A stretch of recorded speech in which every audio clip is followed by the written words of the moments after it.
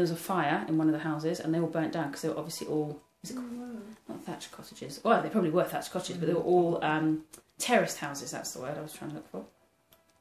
Oh, I didn't realise. Yeah. I was like, oh wow, poor Marlborough. It is nice shops here. I mean, Dividers has got some nice places as well, though, doesn't it? Yes, they do. They've got. Is it the Rambles or the? Is it called Shambles? Shambles. That's it. That's Oh dear. Yeah, that looks quite nice down there. Yeah. Shops, not so much chains, which is quite nice. I think the only thing with Marlborough is that because it's quite expensive for rent, they don't have many independent shops. They've got a nice one now, though. I've not been in it, called Packaging Not Included. Have you seen that? Oh, is that up in that by that? Hewenden Yard. Restaurant or somewhere. Oh, I don't know. Basically, it's a lady who's opened up a shop where she sells as much as she can that has no packaging.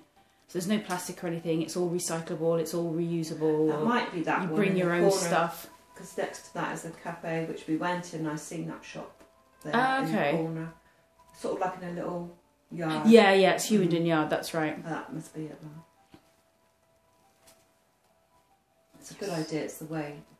Yeah, they have one in Cornwall, I think, where you can just bring your own Tupperware and fill it with peanut butter and, you know. So here you can see is one nice, lovely big corn. I'm using my scoopy blade to take that out. Just slowly, so it doesn't hurt.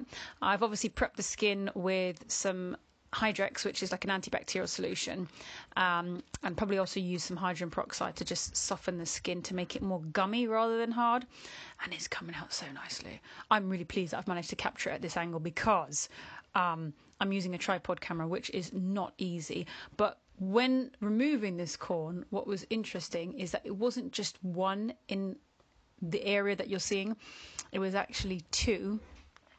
It almost looked like a staple corn where you've got two either side and it's covered by like the top, which is a mushroom styled, I'm not quite sure what the word is for it, but essentially it was a 2-in-1 corn. So satisfying to get out.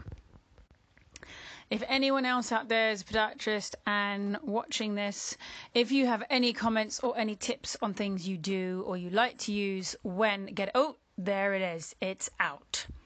Lovely. And there should be a shot of it coming up shortly where you can see what I mean, that there's two under one area and I just don't know what is going on there. So yeah.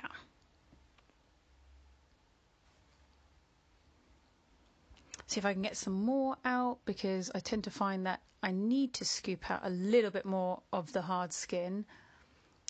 Basically core it out. You're coring it out like it was an apple or something.